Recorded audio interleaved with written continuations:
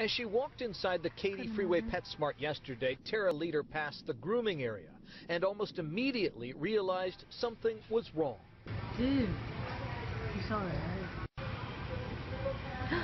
right? Bang on that window.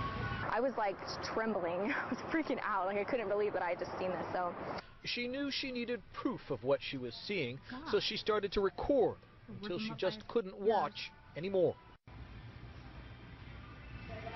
Dude. Hey! I'm about to you're gonna lose your job.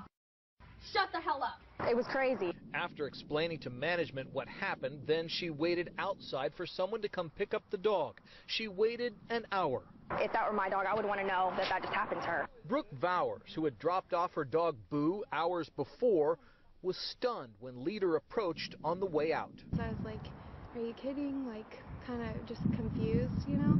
Only later did Vowers watch the video, then post it to Facebook, where it went viral. Because that was just a tidbit of the video, so I hate to think what happened in 4 hours.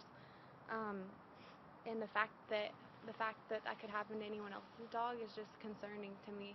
Vowers says watching the video of her 2-year-old Shih Tzu being mistreated makes her sick. This happened to my dog, it probably happened to other dogs, and I don't want it to happen to future dogs. Do you feel this is animal cruelty? Yeah, I do. You need a belly rub? She can tell Boo seems unusually timid today.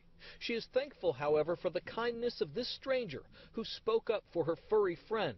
Without that, she says, no one might ever have known what happened here. I would have had no idea.